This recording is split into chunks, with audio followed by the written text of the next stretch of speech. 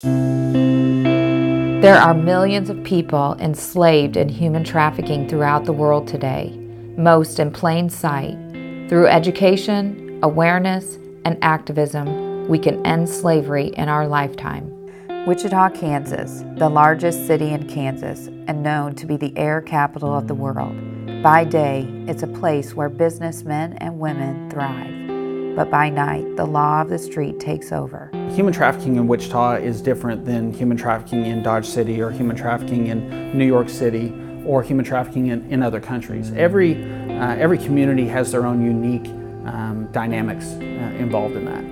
I will learn out here women are bought and sold like slaves. She drops me off at a hotel for crack, and he gave her the bag of crack. I remember him, and it was a hotel room off Broadway. At this time I lived here in Wichita.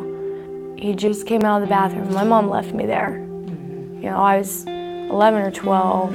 Like, he comes out and he's taking his belt off. So I'm like, this is not good. You yes. For sex, for the drugs that she had. Yes. And he's like, get up there and lay down. And I'm like, well, no, you know, I'm hungry, I'm thirsty, and I'm thinking of everything that I can to, you know, prolong him from doing what he's gonna do. I remember looking at the front door, wondering if it had a lock on it that I had to unlock. And this whole time I'm planning how to get out. Yeah. And I take off out the front door and he tries to take off after me, and I'm gone, I disappear. Eventually I found my way home, and she comes home 2 days later like nothing happened. Like she left me there at the apartment like nothing even happened. You know, like and at this point I knew that my mom was not my mom anymore. This happens to more than 100,000 girls right here in our own country. Yeah, he was actually my drug dealer. I was sexually abused by my dad as a child. They were selling drugs out of my garage, they were selling drugs out of my basement. I was molested for 10 years almost by my father. And I've been using meth since I was 15 years old. I made sure to stay friends with the guys that dealt the drugs so that I wouldn't have to pay for my drugs. Pimps prey on vulnerable girls, lure them in with promises of love and money. The average girl entering the commercial sex trade is between 12 and 14 years old. I was introduced immediately to prostitution. They're often sold out of sight inside hotels or private residences, arrangements made over the phone or the internet. These girls are all but in prison. Intimidated and very fearful for my life. And my life changed at that time dramatically. And it's sad, it's a sad thing to walk in and even see their pimps down there on video visitation still drilling them. They're still controlling them, they're drilling them. You know, I can walk by and hear them threatening them. From a business point of view, it all makes sense. The girls are the commodity.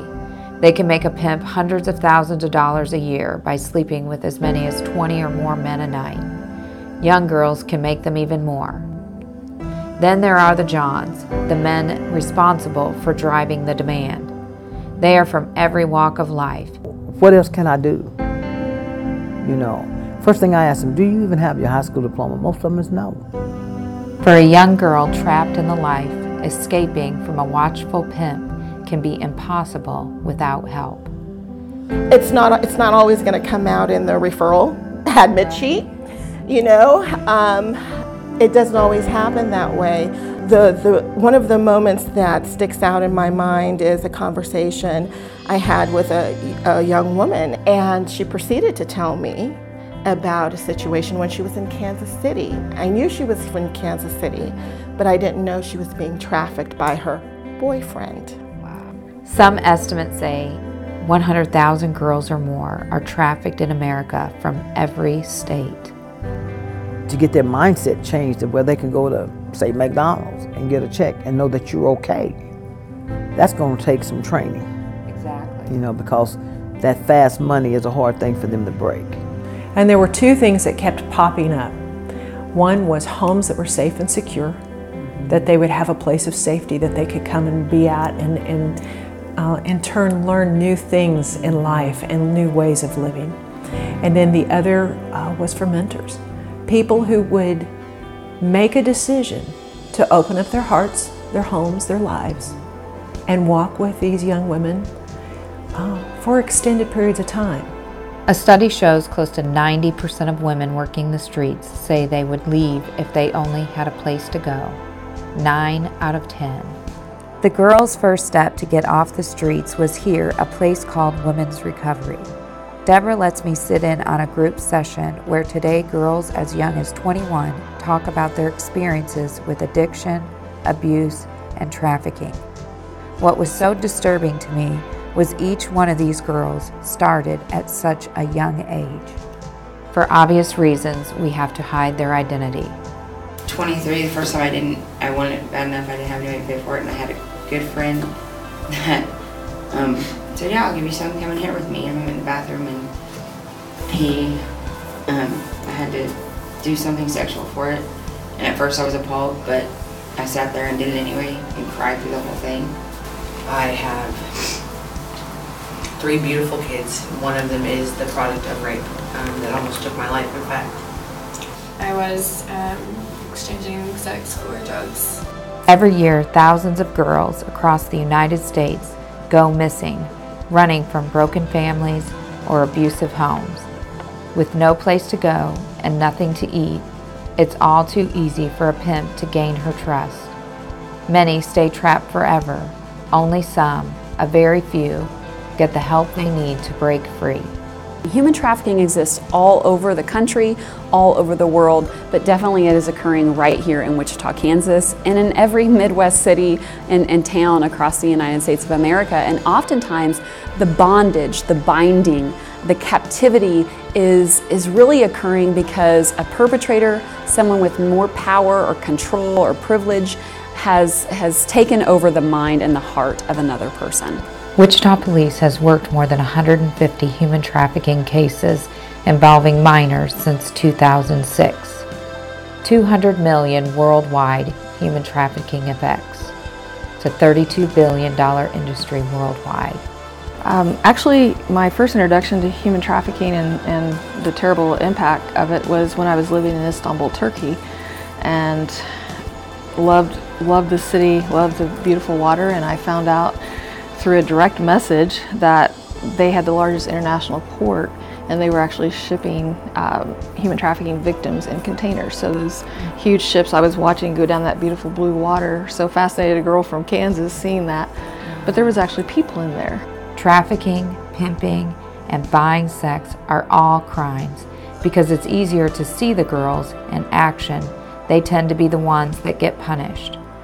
Prosecuting pimps and johns requires the girls' testimony, and many won't talk of fear of their pimps. All too often, the men walk away.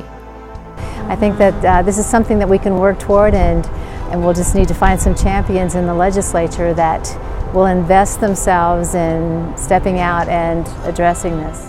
With no health care, shelter, food, or support, most of these women will stay prisoners of their environment. We're an organization that cares for those who are disadvantaged. They don't have an opportunity to receive the health care that they truly need. And one of the core areas that we're finding is we have human trafficking on the streets of Wichita and in Sedgwick County in general.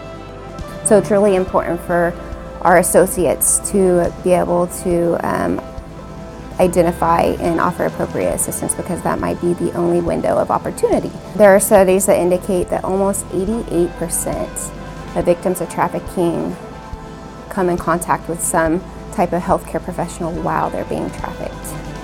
One of the girls told me, and I will never forget this, when I was in the safe house in Romania. She said, "Doronda, I know you want to help them in the aftercare portion after they've been rescued, but if you can please focus somewhat on prevention as well."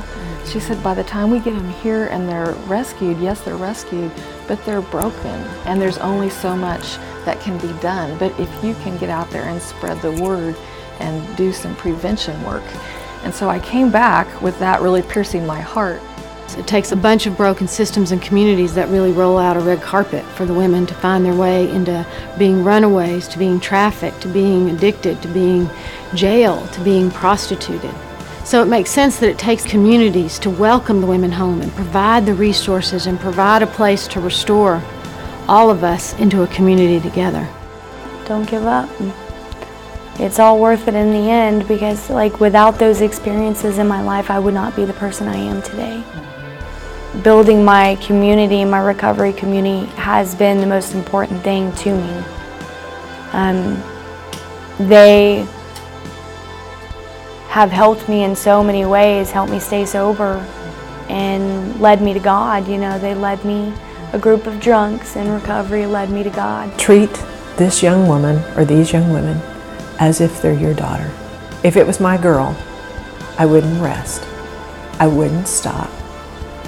I would go to the ends of the earth to see her rescued and restored. And we are called to go to the ends of the earth to rescue and restore.